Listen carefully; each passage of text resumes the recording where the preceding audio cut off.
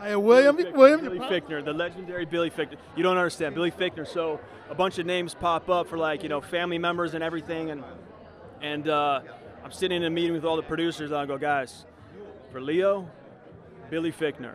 And then do you think he would do it? I'm like, I don't know. He's one of my favorite actors. So anyhow, dream come true. Oh my goodness, classic guy, classic icon. The best. And I got to tell you this, I interviewed Sarah a minute ago, right? First of all, looking phenomenal. I told her, I said, share with me a Milo story that no one would probably know. Milo, What did she say? She shared me a story about you guys in a car one time doing a scene downtown.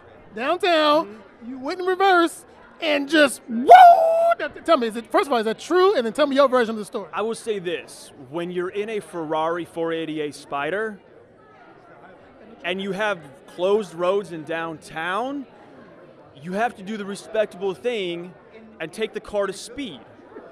I did say to Sarah, like we did this one pass and, pulling up in front, it doesn't have to be too hot, but pulling up in front of a gala.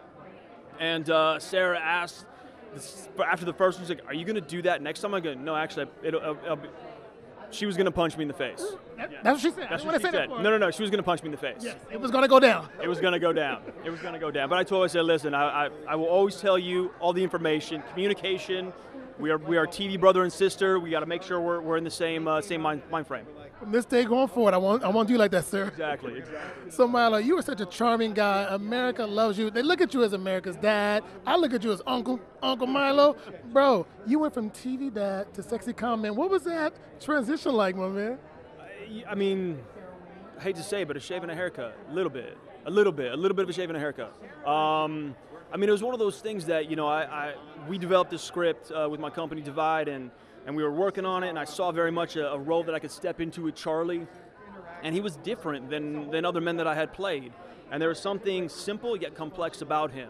Like, I love the fact that I look at him like, oh, he blends into a background, he's unremarkable, he's unmemorable. That works for his con world, because when he steps into whatever he has to step into, he will just light up the room and then be forgotten.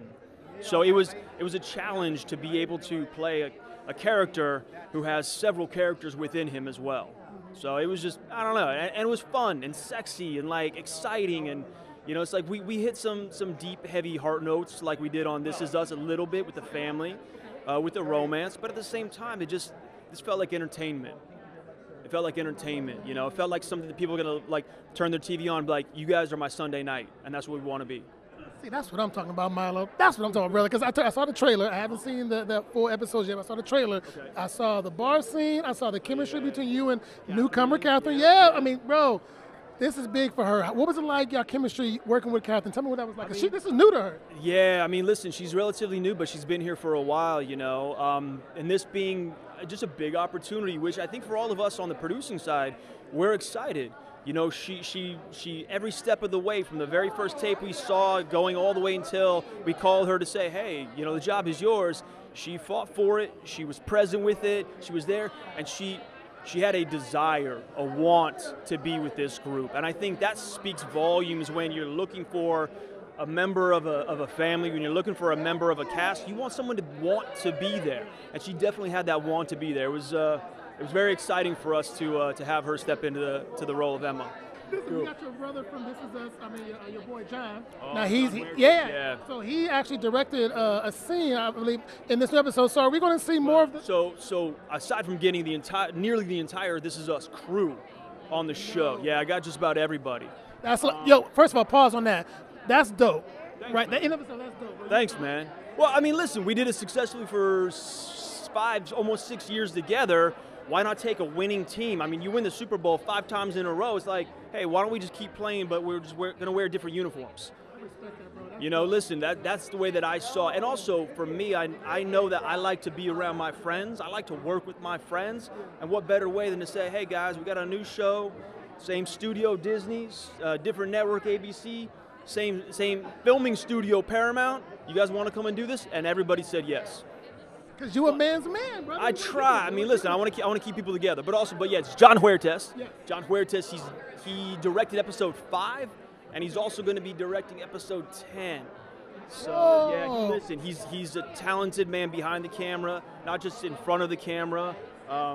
He's a good friend of mine, and again, work with friends. Work with your friends. Work with your friends. So we're going to get more of the friends from This Is Us, more of the cast members? So, okay, let me ask you, so what's your dream reunion then?